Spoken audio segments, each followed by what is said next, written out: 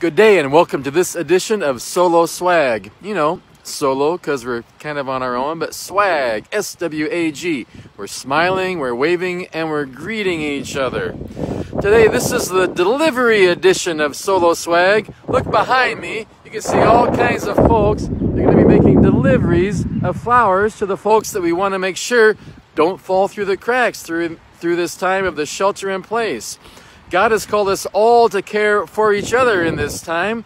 In fact, there's a text in 1 Corinthians 12 that says, you're the body of Christ, and every single member is important, every single one. No one is going to be left behind. So these folks have been working with a bunch of other folks and setting up ways where we can make deliveries of flowers, sending out cards, making contacts with all of our people, because we want to make sure everybody knows that we're all a part of this time and this journey that we're on together.